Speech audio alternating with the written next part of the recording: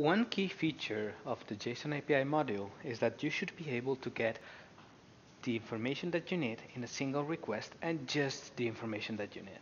So you can see here that we are getting all of the possible properties of the article 2100, and we are getting all of them because we didn't specify any particular properties to be returned. So if we are specific about which properties we want back, we will only get those and none else. So let me show you how you're going to do that. So one important thing is that you need to know the type of the resource, and you can find that by exploring the type key that is present in every output that you get.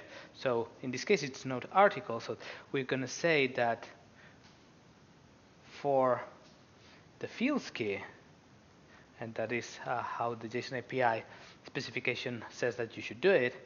For the fields key and passing the article, the name of the resource or the type of the resource, I'm going to list the fields that I want back. So in this case, I just want to get the status, the title, and maybe, I don't know, let's get one of the relationships, the UID.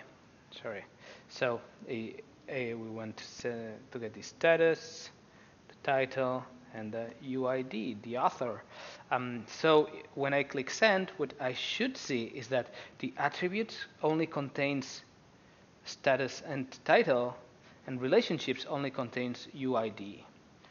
If I send that, you will see that the response is very simplified. You only get what you need and not a lot of extra stuff. So you can see that we're getting just one and two attributes and just one relationship. So that's how you tailor down using sparse field sets the response to what you need.